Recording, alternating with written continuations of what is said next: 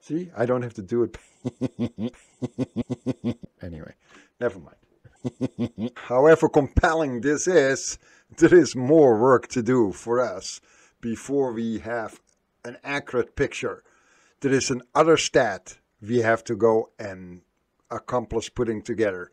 We have to bring about a stat that shows also the amount of earthquakes within a 6-month period that we have seen now, if that has occurred actually in any given year. Now this is quite a task. If you're talking about 100 years, to look through every year and see if there is a 6-month period that we have had 3 earthquakes, magnitude 8 plus. And then to think that we have to also look and accomplish it within a year of an earthquake, which is not, the earthquakes don't know years, so we will have to establish in whatever 12-month period, if it is such a composition of 3 earthquakes, magnitude 8 or above.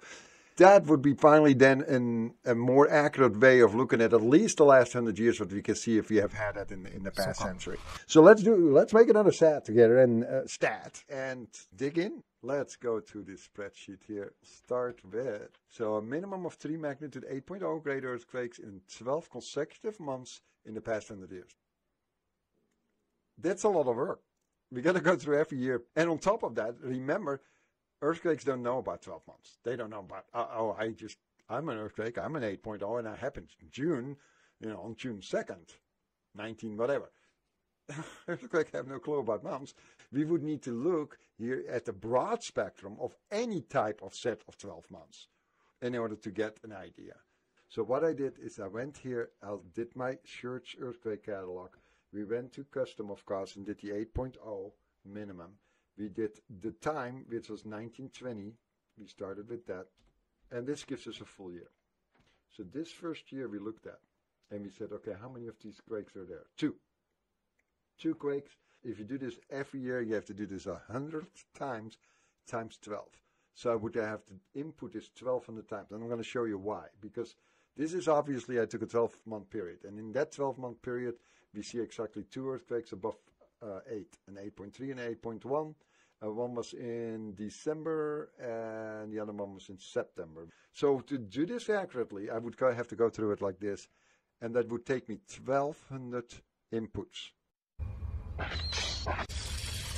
to get through this. And obviously, we're going to be here a week together in order to get this done.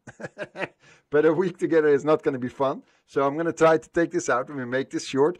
I'll do the work and I'll put it on and show you what I found. 2 hours later. 6 hours later.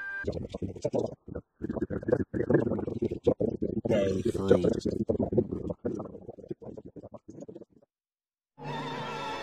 And then we're going to go to 2312, right? Oh, what do you know? Ha! In that 12-month period, we have 3 earthquakes greater than an 8 point. Did I miss this the first time? Because I didn't think we had it that fast already. But anyway, this is definitely right, isn't it? We already found one. So here goes our theory that we were so worried the first time saying, yes, this looks like an uptick. Guess what? If we take a 12-month period, at least, now granted, this is not in a 6-month period. This is not in a set of 6 months. Because the other one is definitely 6 months, only 6 months apart. However, let's see, this is February, August, November. So between February, there's 3 months more. So this is in a 9-month period. So there's a couple months more than our 6-month period. Well, there we go. In other words, I honestly can say now already that we don't have to be too worried that we have 3 earthquakes of an 8.1 or higher in a 12-month period. The other thing I'm going to point out is that what I'm looking for is definitely that it's not an aftershock or a trigger shock of the other earthquake. Now, this one is in Russia, and this one is here in Japan, and this is in Chile. So these 3 are definitely all far enough away from one another. And so this does count as a valid set of earthquakes. So we're going to go to put this in our stats. We found 3, and this was in set of 9 months. Making this more clear, is it a /after/maybe triggered shock? And this was no. And then this one, let's look at what kind of set this is, guys. So we need to know for sure that it is 3 shocks in the world on 3 different locations. So we need to look at that and see what it is. Yes or no, triggered. Okay, here we go. 41, here it is. 42 and 42. Now the 42 one is in Chile, far away from that one, so yeah, that counts. And this is South Africa. This is all the way underneath here. That's not a triggered event. That's on total different fault, these two. So these 3 indeed are a candidate of a 12-month period, consecutive months. So there's another one in 12 months. We see here we have 3 now. It's in a 12-month period. So 60, 60, 60. Oh, we get another for sure set of 3. But what are they? What kind of 3 are they? Are they triggered? Not that one. That's Chile. That's Japan. How about that? That's Chile and that's Chile. Oh, and look how close they are. There is a foreshock, guys. Is this cool to find? Look at this. The 9.5, the biggest earthquake on record, had an 8.1 foreshock back in May. On May 21st, it had an 8.1 earthquake. And that led up to the 9.5 quake. You never hear this either. See, this is why it's so cool to find this stuff. This is exciting. This is so cool. You know now for sure this was either foreshock. Yeah, it definitely was. It was a foreshock. The 9.5 biggest earthquake in man's history that we have on record. A huge foreshock to an even bigger main earthquake that we see here, the 9.5, which is the biggest earthquake we know to today's date. But this is cool. This is awesome to find. Look at that. The depth, by the way. Look at the depth. Identical. 25 kilometers deep. Look at this earthquake, guys, right next to each other. The 9.5 was preceded to an 8.1 earthquake on the same fault. This is a great find. I love it. There we go. So ultimately saying that these 3 are a set of 3. Now, it's not a set of 3 because we have a foreshock. A foreshock. We have a foreshock to the 9.5. Wow.